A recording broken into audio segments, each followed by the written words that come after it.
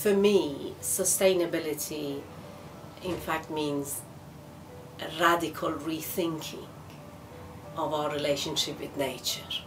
Sustainability to me, I guess, encompasses both ecological issues, so it encompasses sort of, I suppose, what might be called biospheric things,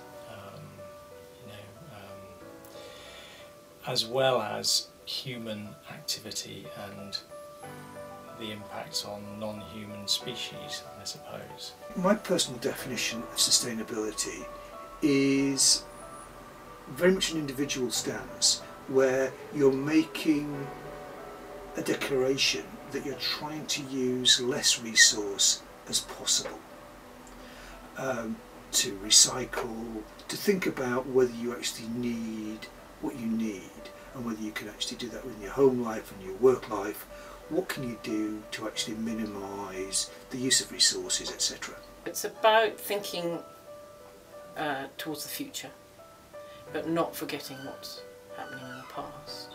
It is within everybody's sort of remit to actually make a contribution. We should be moving away from the dominant view of our relation with nature, which is very much human-centred, towards a view of our relationship with nature which considers human as members of sort of interconnected web of life. We've become used to disposing of everything.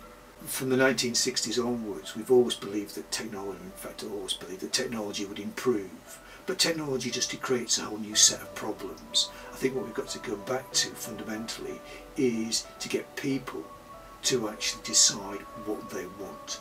I have a daughter who's a teenager, and actually she gets very frustrated by the fact that her friends, her peers, are not interested. You know, it's not cool to be green. So somehow we have to make it cool to be green. What does nature mean to you? What are you doing in your own life? How could you change your life to make it more green, more sustainable? Do you actually need that new phone? Do you actually need that new computer? Do you actually need those clothes? Because unless we address that, and it's very difficult because society, the budget on marketing is far outweighs the budget on sustainability, but people have to make a decision. What one thing could you do to make your neighbourhood, the space beyond your front door, a more sustainable place?